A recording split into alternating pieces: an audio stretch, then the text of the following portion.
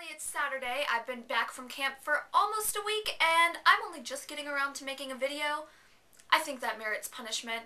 A week ago I got back from camp and I've just got to say it was amazing. Camp Sychar is one of the experiences that I look forward to every year, and I plan to go every year until I die. This year I didn't want to go back because it's a church camp and I didn't know if I necessarily believed in God, but I had a lot of friends there who I really wanted to see.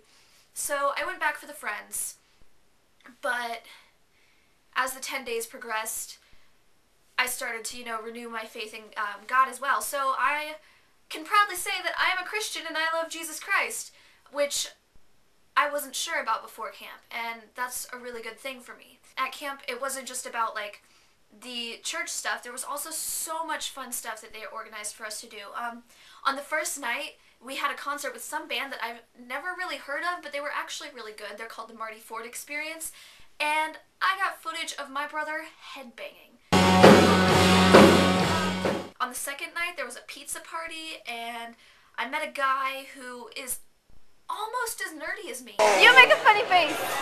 I mean, half of our conversations are about Jesus and Harry Potter, which is a weird mix. Later that week, because, I was kind of sleep deprived because I was staying in a dorm and, people like to stay up late talking really loudly, I had a psychotic meltdown. And my best friend Kyle told me that my future children are going to be crazy. But he doesn't know that I'm adopting. And then there's also all these really cool people at camp. They have just amazing musical talent. You ask me if I love you and if my love is true. Well, if I were a rich man, here is what I'd do. I'd buy you a diamond ring and a new fur coat or two. If my nose was running money, I'd blow it all on you.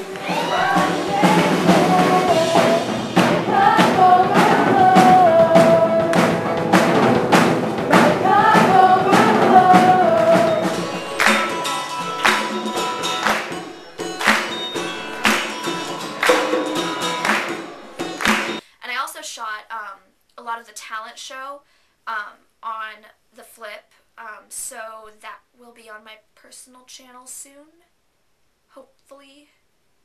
Link in the doobly-doo. Oh, but one of the best parts about the talent show was that I now have video footage of my pseudo-twin brother and my boyfriend wearing dresses. The silo has got it going on.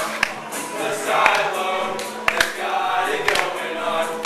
Every year I stay in the dorm, specifically the west side of the dorm, because the dorm has the east and the west side.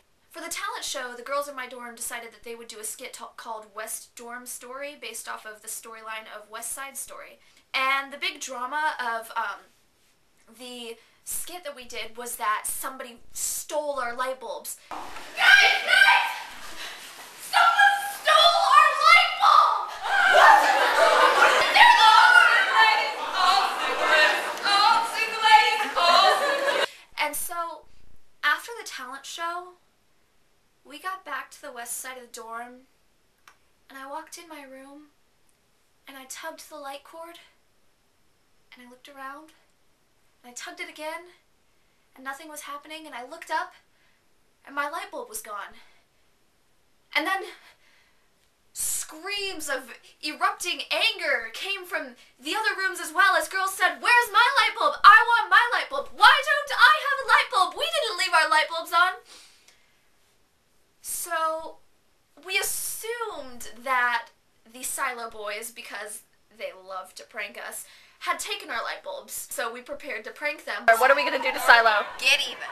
Then later, because they were mad about us getting all their stuff wet, they came and started banging on the walls of the dorm for about 5 minutes straight in the middle of the night to wake us all up. That was really creepy. There's a fuzz on my finger. You don't belong there. Get off.